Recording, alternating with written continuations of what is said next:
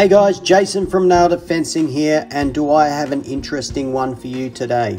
Here we have a horizontal Merbau slat front feature fence.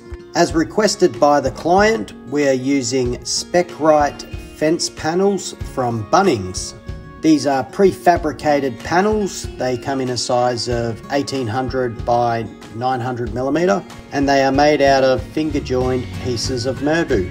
The finger joined pieces of Merbau are what give this unique feature in the different coloration of the Merbau slats. I must admit I was a bit skeptical on whether this fence would come up a treat or not, as I have had troubles with prefabricated timber products in the past.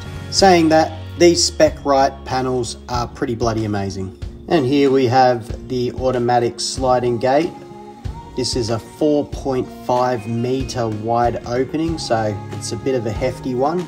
'Twas another challenge trying to get prefab panels to coincide nicely with a sliding gate frame, but it looks like we nailed it once again.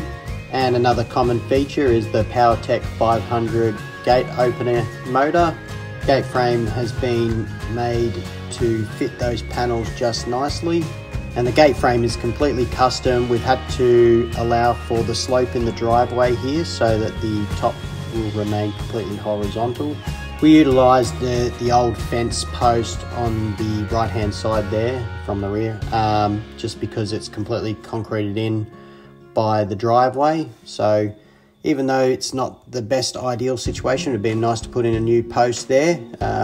We did what we could there to keep the situation looking nice and neat.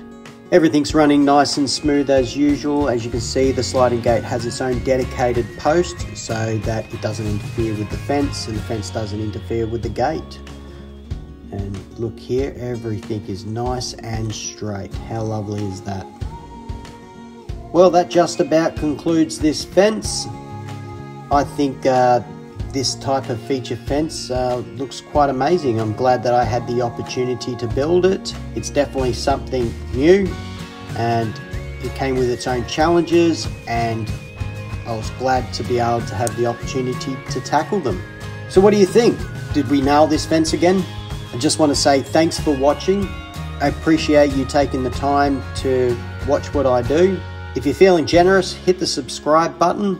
If you like this fence, hit the like button and drop us a comment. Thanks again, and catch you next time.